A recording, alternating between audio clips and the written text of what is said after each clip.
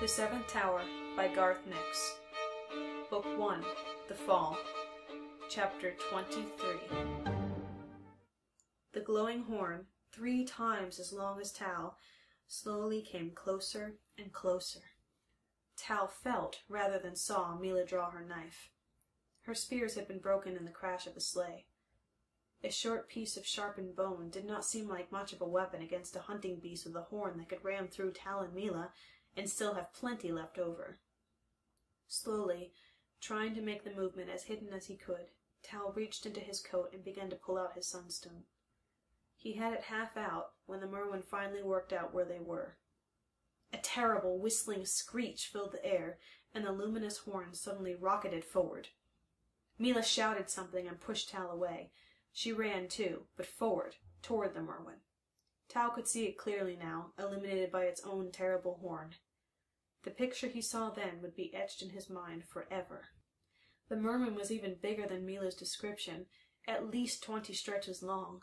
It looked like a crawl snake from the Beastmaker game, all thin and sinewy, except it had 4 long clawed flippers instead of legs, and shiny black hide instead of scales. It had only one eye, a huge golden eye, long and slitted, with a lid that kept flicking open and shut several times a second. The other side of its narrow head showed an empty, scarred eye socket, clearly a wound from long ago. The horn grew from a ridge of bone between the merman's eyes. Under it was the creature's mouth, big enough with its many shining teeth to eat Tal in a single gulp. As Milla charged toward it, the terrible horn struck. It came straight at the ice-carl, and for an instant Tal thought it would go right through her. But she dodged, and almost got past. The merman flicked its head, and the ferociously sharp point of the horn sliced across her chest, the force of it throwing her to the ice. She did not get up. The merman hesitated. It started to move toward the motionless body of Milla, its horn scraping the ice. Once again Milla's words went through Tal's brain. They stick their horn through whatever they're after, and then they bash it up and down on the ice. The merman reared back to strike at the defenseless girl. "No!" Tal screamed. He rushed forward with his sunstone raised in his hand. Faster than Tal's eyes could catch, the merman changed targets. It lunged forward, extending its body, the luminous horn coming straight at Tal. He threw himself to one side and would have fallen, but his shadow guard was there to prop him up. Somehow he also managed to keep his sunstone trained on the creature's one golden eye. Tal knew he would only have time for a single blast of light before the sharp horn struck again. He focused all his thought on the sunstone, drawing upon every fragment of power it possessed, and unleashed it at the merman. The flash was so bright that Tal was blinded. The merman shrieked, an awful, high-pitched sound that seemed all too close, but Tal didn't know whether he just annoyed it or burned out its one remaining eye. He cursed himself for being so stupid and not closing his own eyes. He could hear the merman thrashing around and could imagine the horn stabbing toward him. He started to run, then stopped, disoriented. Maybe he was running toward the merman. "Shadow guard!" he called, and he held out his hand. Something tingling and soft touched his fingers and jerked him to one side.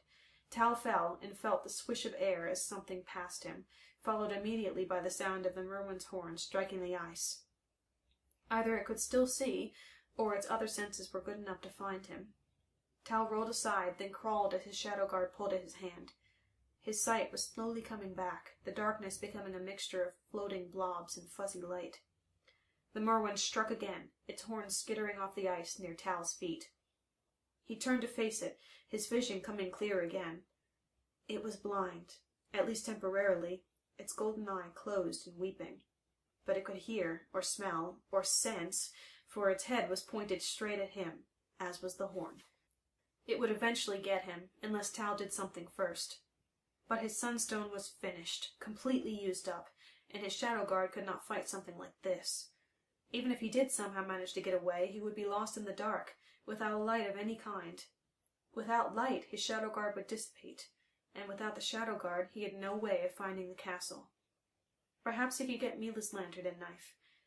Tal started to edge around, back toward the faint green glow where Milla had fallen. He was surprised to see that his blind escape from the merman had taken him so far from her body. He was even more surprised when Milla suddenly leaped out of the darkness onto the merman's neck. She wrapped her legs around it, locked her ankles together, and plunged her dagger deep into its head. The merwin screeched and reared up, its bright horn pointing directly at the sky. Milla stabbed it again, and it flung its head back down, smashing her legs into the ice. But she hung on and stabbed it again and again, despite its writhings and desperate banging against the ice. Finally, it stopped moving, and the light from its horn began to dim. Milla let go and crawled a short distance away. Tal could see the blood on her fur and trails of merwin ichor upon the ice. Tal gulped. He had stood mesmerized while Milla fought the creature. Now he ran forward. Milla lay on her back. Her hood had fallen down, and her mask was nowhere to be seen. In the fading light of the merwin's horn, Tal saw that her face was even whiter, and her lips were turning blue. The whole front of her coat was ripped to shreds, and her fur leggings were rent in many places. As Tal watched, blood began to pool beneath her. Dark red blood, not the blue ichor of the merwin. "I die," said Milla, her voice soft. Clumsily she wiped her wrist across her chest and held it up, all bloody, to Tal. "By this blood that we share, blood of the clan, bone of the ship, the quest must—" Her voice trailed off, and she seemed to see something that confused her. Her forehead furrowed, then her eyes slowly closed. For a moment Tal thought that she was dead, but as he knelt by her side, he saw that she still breathed, though shallowly. Taking great care, Tal peeled back her torn furs. He had to force himself to take slow breaths as he saw the wound that stretched across her left side. Having seen it, he didn't know what to do. His sunstone was dead, and even if it wasn't, he didn't know enough to use it for healing. Then he felt a soft touch at his arm.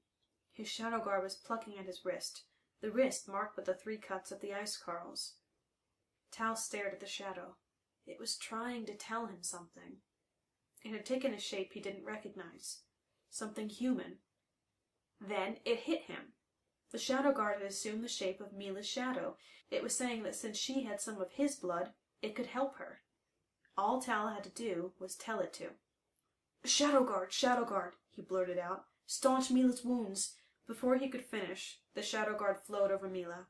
Most of it stuck to her ribs, but dark tendrils rippled down to her legs and out along her left arm. Wherever it touched, the bleeding stopped. Tal pulled Milla's furs together over both girl and shadow guard. He retrieved the pack and lantern. It took him a moment to work out how to open it up again, then he sat down next to Milla. The shadow guard would need all the light it could get. Even once the bleeding stopped, Tal wasn't sure if Milla would survive. Now he had a chance to think, he wasn't even sure he wanted her to. She had probably saved his life, but now he had the pack and the lantern. He might be better off heading straight for the castle. He certainly didn't want to be bothered with trying to get her a sunstone as well. It wasn't as if she was family, or a friend, or anything. What would his parents say? Tal suddenly thought. What would his father do if he was out here? Or his mother, if she were well? They wouldn't leave her. Only someone like Shadow Master Sushin would, and Tal did not want to be like him. He sighed and opened the pack. First he got out a sleeping fur, which he carefully tucked around the unconscious girl, tilting her up to get it between her back and the ice. Then he set up the oil burner and began to heat some selski broth. He supposed Milla would need something hot when she came to. "What's happening to me?" he asked the dead carcass of the merwin as the broth bubbled.